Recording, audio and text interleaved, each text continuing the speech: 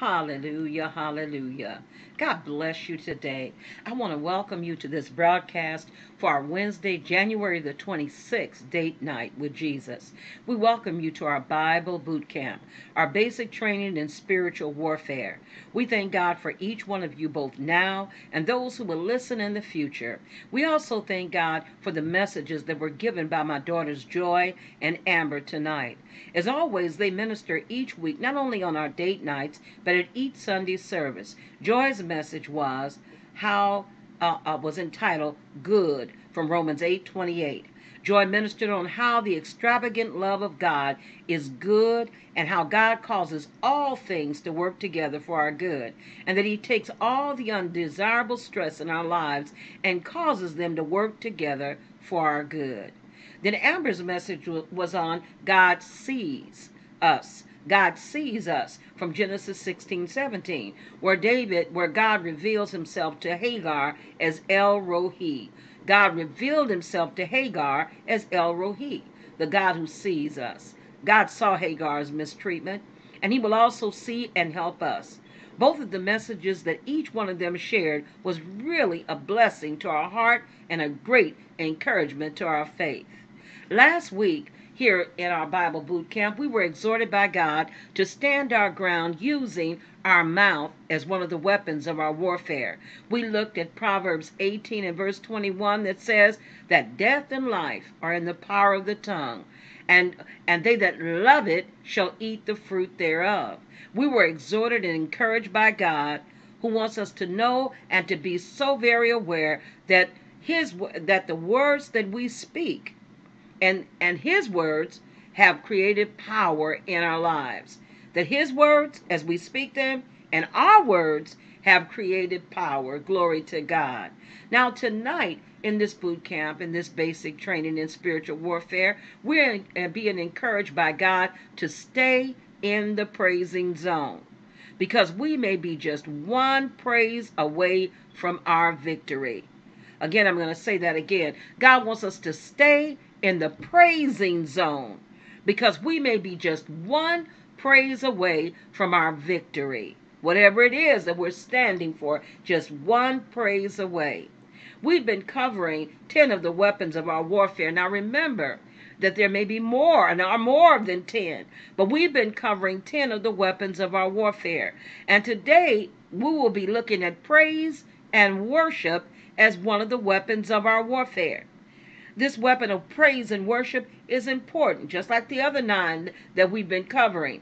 Remember that we covered first that the name of Jesus Christ is one of the weapons of our warfare. Hallelujah, because Jesus has been given a name above every name, that at his name, he said, of things, everything of things in the heaven and the earth and under the earth should bow its knee to the name of Jesus.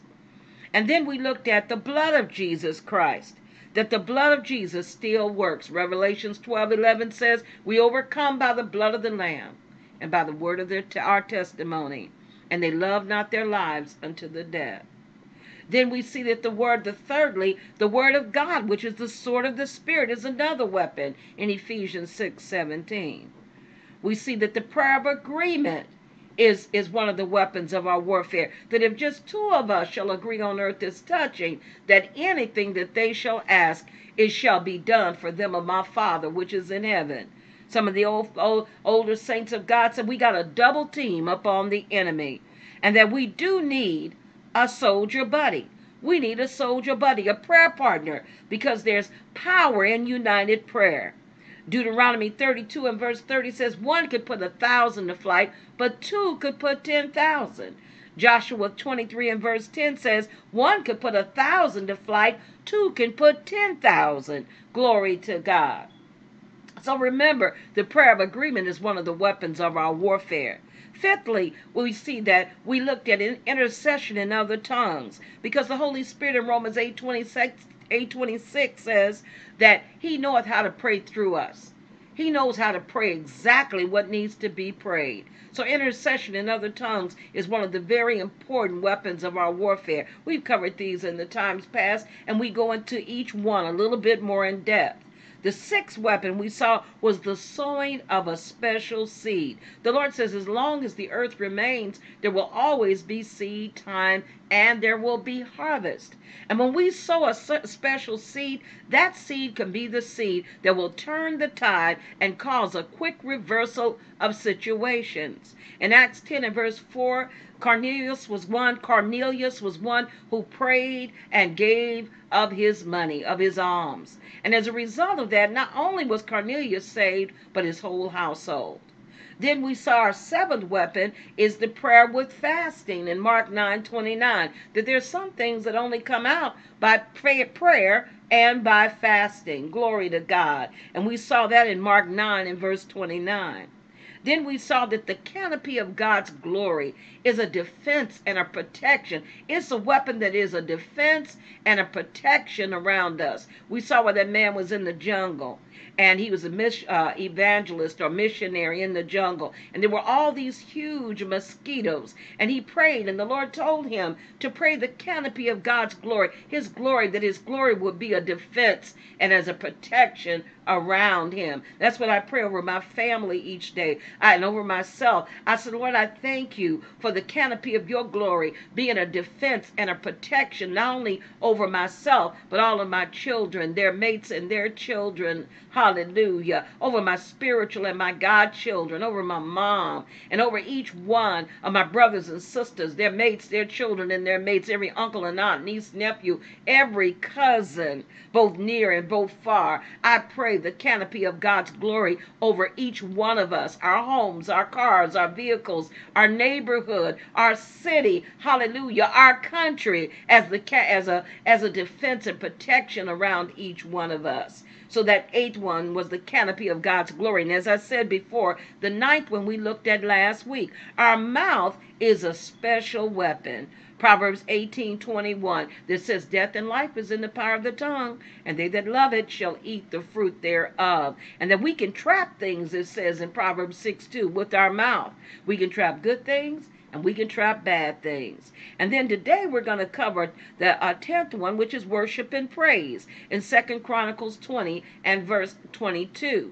And because it says, when they began to sing and to praise, the Lord set ambushments against the children of Ammon, Moab, and Mount Seir, which will come against Judah, and they were smitten. So let's take a little while to go into 2 Chronicles 20 and look at the circumstances behind it, because we want to stay in the praising zone. And remember, beloved, you may be just one praise away from your victory, hallelujah, in Jesus Christ. Glory to God. Let's go to 2 Chronicles, the 20th chapter. It says, it came to pass after this also, that the children of Moab and the children of Ammon, and with them other beside the Ammonites, came against Jehoshaphat to battle. Then there came some that told Jehoshaphat, saying, there cometh a great multitude against thee from beyond the sea on this side Syria, and behold, they be in Zana Tamar, which is En Gedi. And the verse 3 says, and Jehoshaphat feared, and set himself to seek the Lord, and proclaimed a fast throughout all Judah. And Judah gathered themselves together to ask help of the Lord. Even out of all the cities of Judah, they came to seek the Lord. And Jehoshaphat stood in the congregation of Judah and Jerusalem in the house of the Lord before the new court, and said, O Lord God of our fathers, art not thou God in heaven? And rulest not thou over all the kingdoms of the heathen? And in thy hand is there not power and might, so that none is able to withstand thee? Art not thou our God, who didst drive out the inhabitants of this land before thy people Israel, and gavest it to the seed of Abraham thy friend forever? And they dwelt therein, and have built thee a sanctuary therein for thy name, saying, if when evil come upon us, as the sword, judgment, or pestilence, or famine, we stand before this house, and in thy presence, for thy name is in this house, and cry unto thee in our affliction, then thou wilt hear and help. And now, behold, Verse 10 says, the children of Ammon and Moab and Mount Seir, whom thou wouldest not let Israel invade when they came out of the land of Egypt, but they turned from them and destroyed them not. Behold, I say, how they reward us, to come to cast us out of thy possession, which thou hast given us to inherit. Verse 12 says, O our God, wilt thou not judge them? For we have no might against this great company that cometh against us, neither know we what to do, but our eyes are upon thee. And all Judah stood before the Lord with their little ones, their wives, and their children. Then upon Jehaziel the son of Zechariah, the son of Benaiah, the son of Jeiel, the son of Mattaniah, a Levite of the sons of Asaph, came the Spirit of the Lord in the midst of the congregation. Hallelujah. And verse 15 said, and he said, hearken ye all Judah, and you inhabitants of Jerusalem, and thou King Jehoshaphat. Thus saith the Lord unto you, be not afraid nor dismayed by reason of this great multitude, for the battle is not yours, but God's. Verse 16, tomorrow go ye down against them. Behold, they come up by the cliff of Ziz, and you shall find them at the end of the brook before the wilderness of Jeruel. Verse 17 says, you shall not need to fight in this battle. Set yourselves, stand you still, and see the salvation of the Lord with you, O Judah and Jerusalem. Fear not, nor be dismayed. Tomorrow go out against them, for the Lord will be with you. And verse 18 says, and Jehoshaphat bowed his head with his face to the ground, and all Judah and the inhabitants of Jerusalem fell before the Lord, worshiping the Lord. Verse 19, and the Levites of the children of the Kohathites and of the children of the Korites stood up to praise the Lord God of Israel with a loud voice on high. Verse 20, and they rose early in the morning and went forth into the wilderness of Tekoa. And as they went forth, Jehoshaphat stood and said, hear me, O Judah, and you inhabitants of Jerusalem, believe in the Lord your God, so shall ye be established. Believe his prophets, so shall ye prosper. And when he had consulted with the people, he appointed singers unto the Lord, and that should praise the beauty of holiness. And as they went out before the army, and to say, praise the Lord, for his mercy endureth forever. And when they began to sing and to praise the Lord, when they began to sing, verse 22 says, and when they began to sing and to praise, the Lord set ambushments against the children of Ammon. Hallelujah, hallelujah, hallelujah. And against Moab. Hold on one second. Glory to God, glory to God. Hallelujah, hallelujah, hallelujah. Glory to God. Hallelujah. Glory to God. Hallelujah. Pardon me. And as they began, in verse 22 says, and when they began to sing and to praise, the Lord set ambushments against the children of Ammon, Moab, and Mount Seir, which were come against Judah, and they were smitten. In the NIV Bible, it says, and as they began to sing and praise, the Lord set ambushes against the men of Ammon, Moab, and Mount Seir, who were invading Judah, and they were defeated. For the children of Ammon and Moab stood up against the inhabitants of Mount Seir, utterly to slay and destroy them. And when they had made an end of the inhabitants of Seir, everyone helped to destroy another. And when Judah came toward the watchtower in the wilderness, they looked into the multitude, and behold, they were dead. There were dead bodies fallen to the earth, and none escaped. And when Jehoshaphat and his people came to take away the spoil of them, they found among them in abundance both riches with the dead bodies, and precious jewels, which they stripped off for themselves, more than they could carry away. And they were there 3 days in gathering of the spoil. It was so much. And on the 4th day they assembled themselves in the valley of Barakah, for there they blessed the Lord. Therefore the name of the same place was called the Valley of Barakah unto this day. One translation says of that, verse 26, that on the 4th day everyone came together in Barakah Valley and sang praises to the Lord. That's why that place was called Praise Valley. Then they returned, every man of Judah and Jerusalem, and Jehoshaphat in the forefront of them, to go again to Jerusalem with joy, for the Lord had made them to rejoice over their enemies. Remember that worship and praise is one of the weapons of our warfare. As they began to praise and as they began to worship the Lord set ambushments and they began to come against each other and were defeated. We must stay in the praising zone. Remember, we may just be one praise away from our victory in Jesus Christ. Glory to God. So as we remember that worship and praise is one of the powerful weapons of our warfare, we want to know and understand that in the Word of God, there is not just one word for praise, but there are at least 10 significant words, Hebrew words for praise, and they all come with an appropriate action and attitude. Glory to God.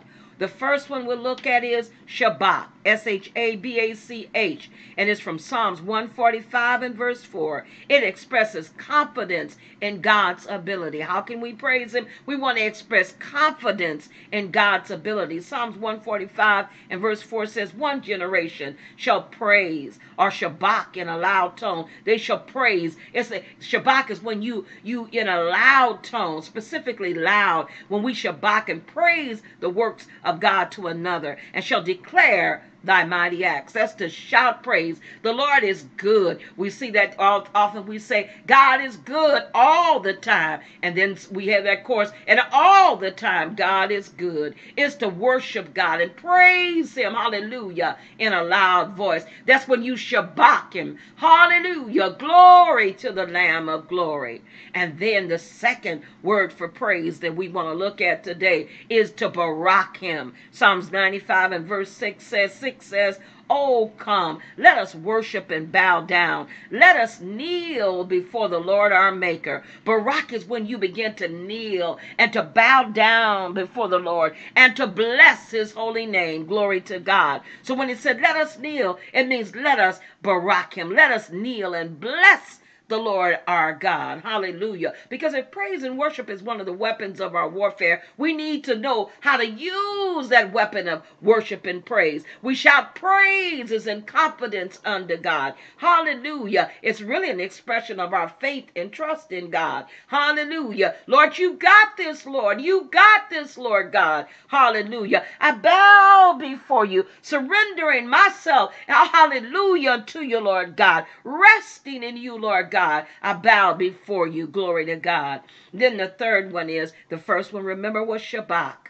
The next one was Barak. The third one is Yada. Hallelujah. Psalms 9 and verse 1 says, I will praise thee. I will lift up, hallelujah. I will lift up my hands in gratitude to thee, O Lord, with my whole heart. I will show forth all thy marvelous works. Glory to God. Hallelujah. Yada is the extended hand, expresses gratitude, thankfulness, and surrender unto God. I will praise thee means I'm going to yada thee. It means I'm going to lift up my hands in gratitude to thee, O Lord, with my whole heart. Yada appears about 111 times in the Bible, and it means to revere or worship with extended hands, to acknowledge, praise, or give thanks, to lift up our hands unto the Lord. Hallelujah. I lift my hands to thee, Lord God. I worship thee in the beauty of your holiness. Somebody said it's like a little child standing before their parents with their hands extended. Hallelujah. Glory to God. God is our source, from whom all blessings flow, and we yada Him. Hallelujah. We revere and worship Him with extended hands. We acknowledge and praise or give thanks. We lift our hands to Him. That is why when we worship God and praise Him, we feel the urge to raise our hands and lift into Him. It's just something about it. Even though no one had ever maybe even taught us about these things, our spirits and bodies naturally know how to respond to God in praise. You'll look at someone and immediately you'll see that hand go up. Hallelujah. I often say that sometimes I'll lift my hand and it'll just go up when I worship God. It'll just go up. And then there'll be somebody that'll try to give me a high five. I'm saying, no, I'm not trying to get a high five here. I'm worshiping the Lord. I'm giving praise and glory unto our God. And then just know that that word yada comes from two words. It comes from two Hebrew root words, yad, Y-A-D, which means the open hands posture or power, and A-H or Yah from God's name, Jehovah. Basically, yada is responding to God by lifting our hands in praise. And then we come to even to the next one, the fourth one, tada. From Psalms 50 and verse 23, it says, whoso offereth praise glorifieth me, and to him that ordereth his conversation aright will I show the salvation of God. That word who offereth praise, praise is the Hebrew word for praise, for todah, Towdah. T-O-W. It says the raised hand. It expresses adoration. Oh, come, let us adore him. Oh, come, let us adore him.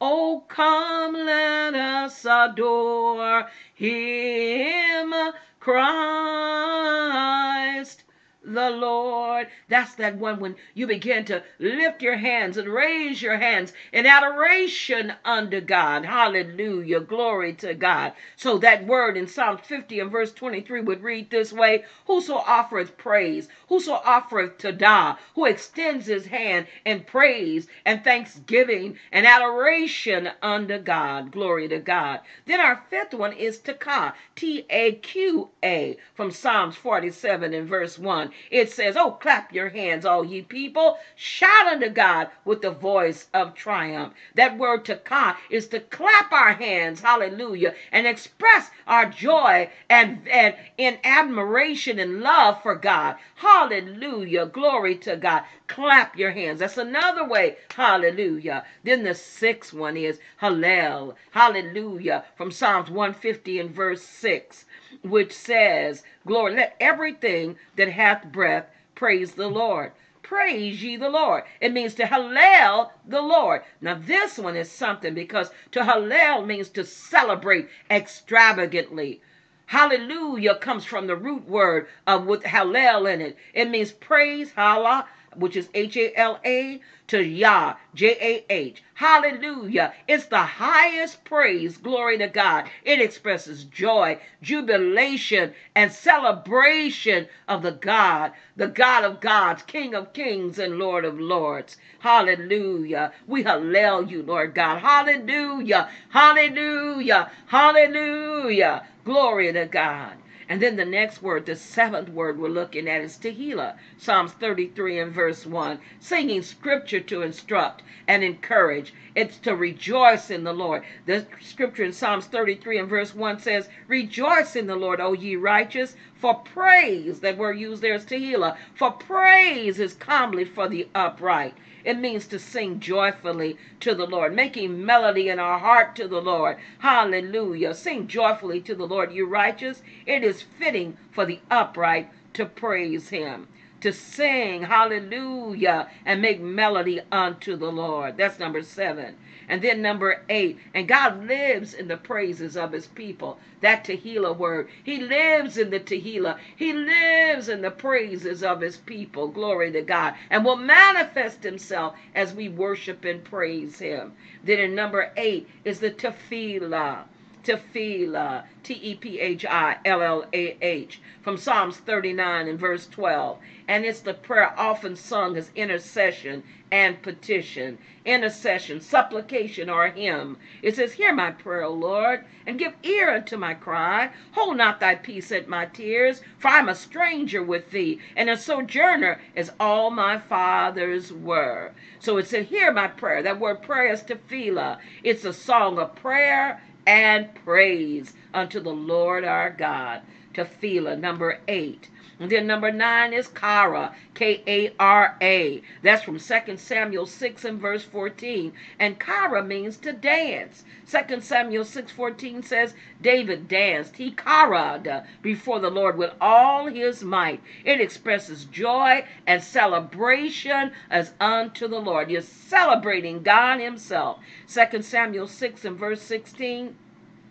after he had danced unto the Lord and danced even out of his clothes, glory to God, his wife, Michal, which was Saul's daughter, was looking down at him. In 2 Samuel 6:16 it says, and as the ark of the Lord was entering the city of David, Saul's daughter Michal looked down from a window and saw King David leaping and dancing before the Lord, and she despised him in her heart. Do you know that there are people who will despise you when you begin to dance before the Lord, when you begin to barak and hallel him, when you begin to shabak him? Do you know that there are people who will get angry and despise you from their heart? Well, that's what David's wife did. Michal did that. And so when he got home, he was coming home to bless his family, to bless his wife. The word of God says in 2 Samuel 6:20 through 22, David went home so he could ask the Lord to bless his family. But Saul's daughter, Michal, went out and started yelling at him. You were really great today, she said. You acted like a dirty old man, dancing around half naked in front of your servant slave girls. And David said in verse 21, the Lord didn't choose your father or anyone else in your family to be the leader of his people. The Lord chose me, and I was celebrating in honor of him. I'll show you just how great I can be. I'll even be disgusting to myself. But those slave girls you talked about will still honor me. And the word of God said in verse 23, Michal never had any children by David. Never had any children. Michal never had any children, it says. So we can see that David danced before the Lord. Hallelujah. He kara'd before the Lord. Kara, K-A-R-A. Hallelujah. And then the last one that we're going to go over is Zamar. Zamar, Z-A-M-A-R. It says, Zamar means to touch the strings or parts of a musical instrument. That is, play upon it, to make music accompanied by the voice. Hence, to celebrate in song and in music. It's translated in the King James Bible as give praise, sing forth praise, psalms. It means to sing, to praise, to make music before the Lord. Glory to God. Hallelujah. Psalm 7 and verse 17 says, I will praise the Lord according to his righteousness, and will sing praise. That word is zamar there, to play an instrument, to make music, to celebrate in song and music to the name of the Lord Most High, bringing in a holy atmosphere. We're going to make music before the Lord. Psalm 7 and verse 17 says, I will praise the Lord according to his righteousness, and will sing praise to the name of the Lord Most High. And so when we begin to zamar, we're playing an instrument or making music to celebrate in song and music, bringing in a holy atmosphere before the Lord. Now, as we close tonight, let us remember that worship and praise is one of the weapons of our warfare that will cause circumstances and situations to change in our lives. We see that there are many words to use in order for us that are been translated, glory to God, as praise words. Hallelujah, that there are 10 words, and there are more than that. I have to say that again, that there are more than 10 words, but we're looking at 10 of the words, 10 of the significant words for praise, and that they all come with an appropriate action and an appropriate attitude. So let us remember as we close tonight, hallelujah, that we may be just one praise away from causing circumstances and situations to change in our lives. Let me say that again. Let us remember that worship and praise is one of the weapons of our warfare that will cause circumstances and situations to change in our lives. Remember that we can shabak to the Lord, shouting and expressing our trust and confidence in him. We can barak to the Lord, bowing down and kneeling before the Lord our Maker. We can yada to the Lord, extending our hands and arms in gratitude and thankfulness to God for his good and for his goodness. We can tada, raising our hand and express our adoration to God. We can taka, we can clap our hands and express our joy and victory in Jesus Christ. We can hallel, giving God the highest praise, hallelujah, and celebrate our God extravagantly. We can tehillah, singing scripture and praise and worship to our God. We can tefillah, again singing in prayer, often singing sing in his intercession and petition. We can kara as David did, who danced before the Lord with all his might, expressing our joy as we celebrate the Lord. And then we can zamar by playing music on strings or parts of a musical instrument, bringing in a holy atmosphere. So we thank God tonight. We thank him for his word. We thank the Lord tonight, even now, and worship him in the beauty of his holiness. As we end this date night tonight, if you've not given your heart and life to Jesus Christ, if you're not saved or born again, if you've not been enlisted into the army of the Lord, remember that the word of God says in Romans 10:13, whoever shall call on the name of the Lord shall be saved. This day, if you're not sure of your salvation, say this prayer with me. Lord Jesus, that's right, say, Lord Jesus, I ask you into my heart and life. I repent of all my sins. And I do believe that you are the Christ, the Son of the living God, and that God raised you from the dead. I give my heart and life to you. Now, if you prayed that prayer with me according to Acts 20 and verse 32, I commend you to God and to the word of his grace that is able to build you up and to give you an inheritance among all them which are set apart in Jesus Christ. I want to welcome you to the family of God, to the army of the living God, and God bless each and every one of you today. Glory to God. As I close today, I usually close right away, but I want you to lay your hands upon yourself in Jesus' name. We're going to put that number one weapon of our warfare into practice, where he said in the name of Jesus, he's given us delegated authority to use his name. In Jesus' name, as we do, I speak to all weakness, sickness, disease, infirmity, pain, and discomfort in your body. I rebuke it. I rebuke it not only from over you, but over your loved ones and those ones you're standing for. I rebuke all weakness, sickness, disease, infirmity, pain, and discomfort in Jesus' name. And I charge and command it to leave you and yours now and not return in Jesus' name. To that one that's been experiencing respiratory problems, I rebuke every spirit of infirmity to the respiratory system. Charge and command it in Jesus' name, and charge it and command it to leave you and yours now and not return in Jesus' name. Amen. God, again, God bless each and every one of you today.